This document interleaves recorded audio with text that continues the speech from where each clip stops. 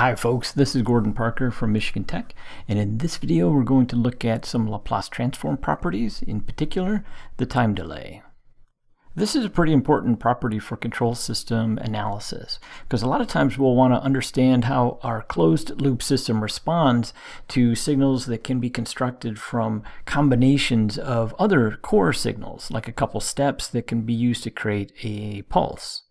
Another important reason for studying time delays in terms of feedback control systems is oftentimes they crop up. So for instance, if you're measuring some sensed quantity that you use in the feedback loop and there's a time delay associated with it, perhaps in the time it takes to transmit that signal wirelessly from wherever you're measuring it to the controller, that time delay needs to be taken into consideration when designing the control system. If the time delays are too large, you can actually drive the system unstable.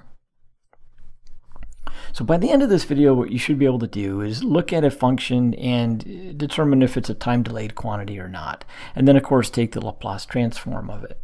I'm also going to be doing a lot of sketching because it's really important to be able to look at a function, especially a time-delayed function, and start to have a mental image of what it looks like. It's actually pretty easy to recognize a time-delayed function. If you're staring at some function of t, and everywhere where you would normally see a t, it's replaced by t minus tau, where tau is some number 5, 7, etc., which represents the time delay, then you've got a time-delayed function. So we'll look at a few examples, and these are all just parabolas where I've incorporated different shifts with the t minus 3 term. The first one is just a parabola multiplied by a step, where the step has the effect of annihilating the function for negative time. The second one has the t squared replaced with t minus 3 squared, and that certainly shifts the parabola over to the right by 3 seconds. But because the step kicks on at t equals 0, the annihilation of the function happens for t less than 0. So we're picking up part of the parabola that you would normally see for negative time. The last one, of course, is a straight up pure time delay. The signal that we had in equation 1 is just shifted by 3 seconds. And every occurrence of t in equation 1 is just replaced with t minus 3. Now we'll look at a few properties of the time delay. First off, it's a linear phenomenon, so superposition holds. Item 2 is pretty much what I was describing on the previous slide, just written in a slightly different way.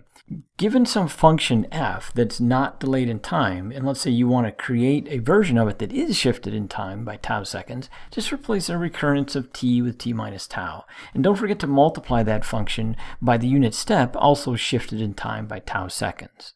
That will annihilate the function for t less than tau. And here's the important part from a Laplace standpoint.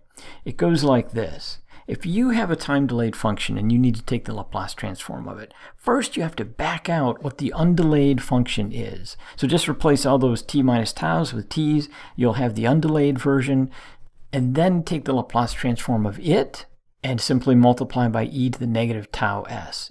So here's the first example. It's not a Laplace transform, it's just an exercise in writing a time-delayed function. So w of t is not delayed in time, and we just want to delay it by 7 seconds, but also sketch it. And here's g that is delayed in time, just replacing t with t minus 7. Not any big deal. Here's the sketch of it, and it's a very classic time delay looking thing. It's 0 all the way up until 7 seconds, and then it kicks into gear. Now I'm going to be flipping into MATLAB every once in a while, and what we'll do is use MATLAB to plot this thing. Most of you have experience with plotting things in MATLAB, but we're going to take maybe just a slight twist to it that you might find entertaining. So here's the time vector. Now we fill out the expression g, but we're going to do an interesting thing to get that time shift of the step function in there. So another name for the step function is the heaviside function, and that's the terminology the MATLAB uses. And I'll switch to MATLAB in just a second so you can see how this works. Then of course we can plot this thing. If you're interested in this sort of thing, check out the story of Oliver Heaviside. He was born in the mid-1800s, I think 1840, and had just an amazing life. I'm just going to replicate pretty much what we saw on the previous slide. And this may take just a minute to type out, so I'll probably fast forward through this in the video.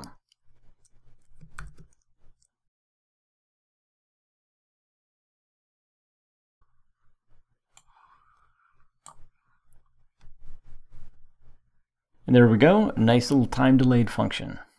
Great, so let's go on to example 2. Finally, we're going to take a Laplace transform. Let's sketch out g of t and then go ahead and do the Laplace transform.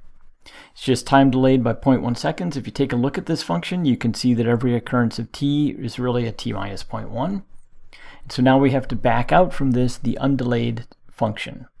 And we get this, from which we can go to a Laplace transform table and write out the Laplace transform of f of t, the undelayed function, and then to get the Laplace transform of the delayed function, it's just the same thing but multiplied by e to the negative 0.1s. And we can write that like so.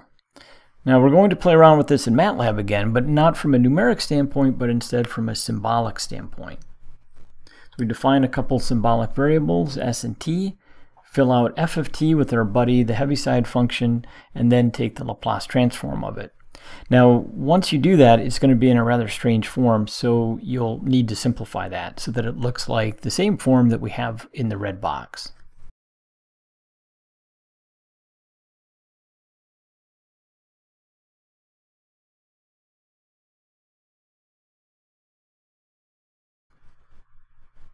And there we go. This should look just like the expression we had on the previous page in the red box. It's written, I'm using the pretty command so that we can see it in the same way that I wrote it before. And here we are in example 3. Now you look at this function and it doesn't look like a time delayed function because every occurrence of t is not a t minus 1. So it's not a pure time delay. Here's what it looks like. It's this parabolic thing again where it is annihilated for time less than 0 because of the unit step that kicks in at time equals 0. But we can still take the Laplace transform of it. We just have to multiply out the t minus 1 squared and go through the normal process of the Laplace transform. Notice there's no e to the negative s's in there because it's not a time delay function. Let's have a look at this in MATLAB.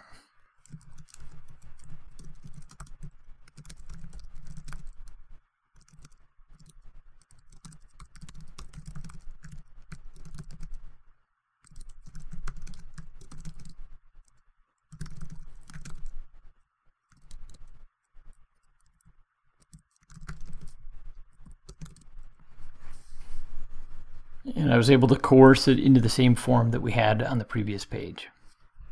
Moving on to example number 4, we have another function that doesn't look like a time delayed function because you can see a t and a t minus 1 argument in the step. But let's have a look at this thing. There's the ramp part, the t. Here's the unit step delayed in time by 1 second. And when you multiply those two functions together, this is what you get. And we have to take the Laplace transform of this puppy. So let's do it. What we're going to do is use a little trick. We're going to take the original p of t, then I'm going to subtract and add a unit step to it. And when I do this adding and subtracting a step to the function, I can write p in this form. And now it's actually starting to look like a time-delayed quantity. I can take the Laplace transform of it. I get this. Because both terms are multiplied by e to the negative s, it certainly is actually a time-delayed function. So we'll go ahead and take a look at this in MATLAB also.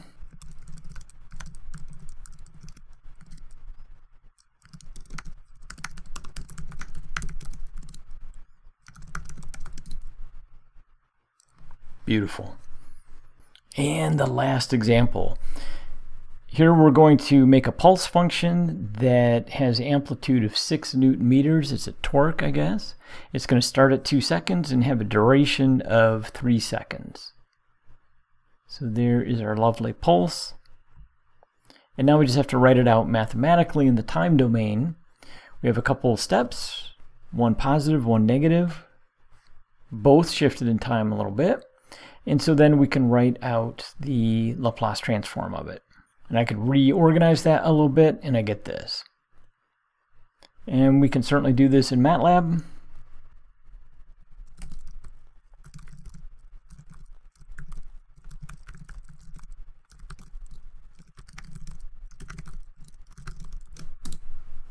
And there we go.